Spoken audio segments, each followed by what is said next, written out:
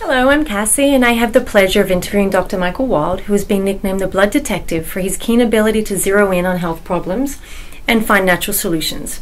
Dr. Wald also has several degrees and certifications, including board certifications in nutrition. Now, Dr. Wald, we have some questions that people have sent us through email today, and they would like some answers to. Okay, great.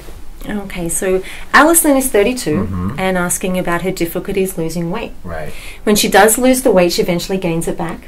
And she's done a few of the popular diets and would like to know, how can I lose the weight and keep it off? Yeah, this is such a key issue with a lot of people. You know, people will begin food plans and diet programs and wonder why the weight's not coming off, and a lot of the time it's not their fault. It's just something inherently wrong with the approach that they're taking. Since we don't know exactly what Allison did, I'll just outline some of the basic things that we all need to really think about in terms of weight loss. So number one is, of course, calories in and calories out. Everyone knows that.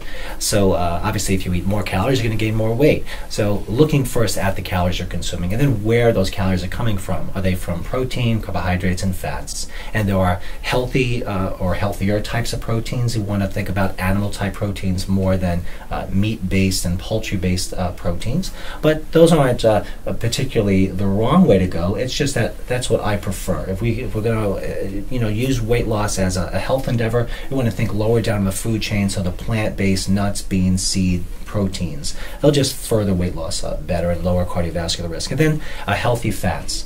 So the polyunsaturated and monounsaturated fats, which include olive oil, and then the oils that we'll find in avocados and walnuts and raw seeds. They need to be raw though, Cassie, because if you roast the seeds and the nuts, then you saturate the fats. And saturated fats put weight on a person.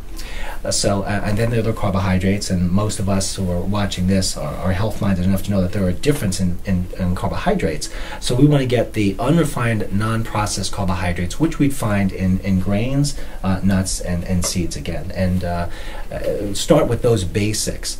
And then we want to eat several small meals throughout the course of the day, what I call grazing. Rather than eating 3 big meals or just 2 meals or skipping breakfast, these are not health-promoting activities and not weight-promoting activities. If a person skips breakfast, for example, in the morning, the body actually learns to hold on to fat.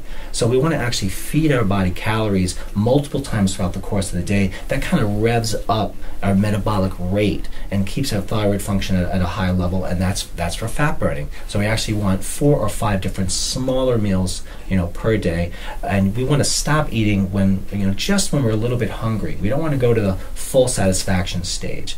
And again, that way we cause our stomachs to shrink by eating smaller meals throughout the course of the day, and that sends the right messages from the stomach to the feeding center in the brain, which is the hypothalamus, and that teaches your nervous system how to eat less and burn calories more efficiently.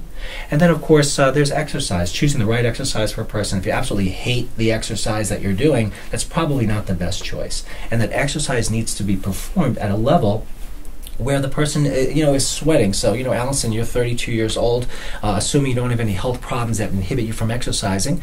Once you get approval from your doctor in terms of how strenuous you can exercise, you want to get yourself a heart rate monitor. And there are available websites, for example, where you can search your age and your height relative to also where your heart rate should be. And you want to be probably in the 60 to 75% of what's known as a heart rate max, which again gets the heart rate to a point where you're really burning calories, and you want to be consistent with your exercise.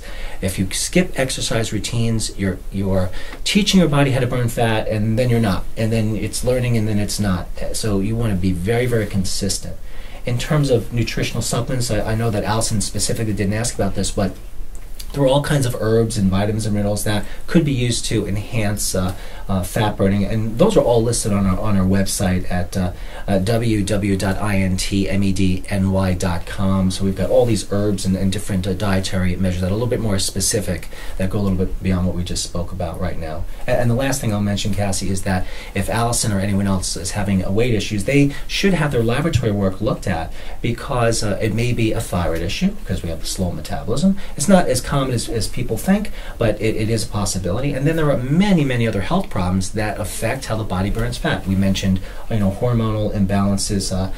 If we don't have enough testosterone, for example, we're certainly going to have a difficult time putting on lean muscle tissue, and that's why we need to burn fat. So those are just a few of the highlights. Okay, fantastic. Thank you very much. Okay, great.